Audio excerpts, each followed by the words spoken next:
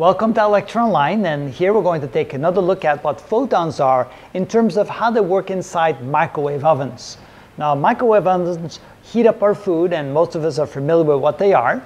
And let's say here we have a chicken heating up, and the reason why food heats up in a microwave oven is because the energy that's being imparted on the food by the microwave oven is of the exact correct frequency to interact with the water molecules inside the food. Now, it turns out water molecules are polar molecules. You can see that they tend to be positively charged on one side and negatively charged on the other side.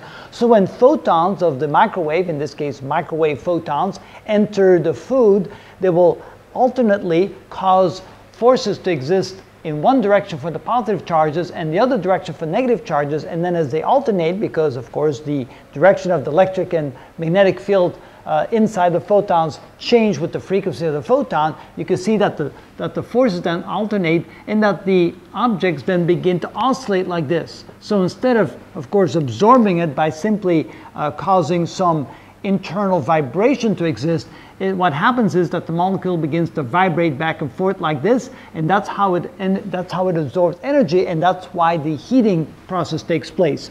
The kind of process that takes place here is what we call dielectric heating. That's the effect that it has. The microwaves, photons, they have a penetrating ability of about 25 to 38 millimeters, which is about 1 to 1.5 inches. So when trying to heat up a big clump of food, it doesn't work very well because the microwaves cannot get to the inside of the food. They will tend to eat the outside layer of the food, and then the heat will slowly transfer to the inside, and that takes a little bit longer.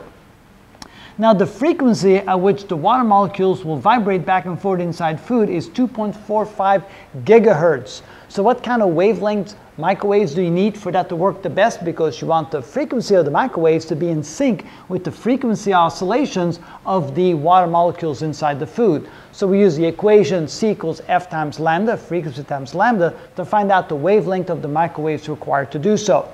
So when we plug in the numbers, we get 3 times 10 to the 8 meters per second for the speed of light divided by the frequency of 2.45 times 10 to the 9 hertz, because giga is 10 to the 9th, and now I need the calculator to figure that out.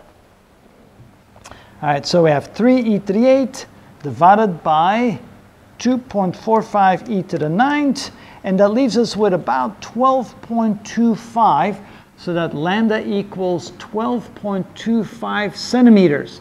So that is the wavelength in a microwave oven that's ideal for heating up food, because that wavelength microwave will have the exact frequency required to impart the energy onto the photon. And how does it do that? The photon comes in, it starts pulling on that water molecule. As the water molecule starts vibrating back and forth, it absorbs the energy of the photon, and that's how the heating process takes place. Again, it's due to the quantized nature of photons that the photons are absorbed one by one as they cause the oscillation to occur inside the food. And as the oscillation begins to really build up, as photons are being imparted into the food will heat up, and that's how energy is transferred from the microwaves into the food. And that's how that works.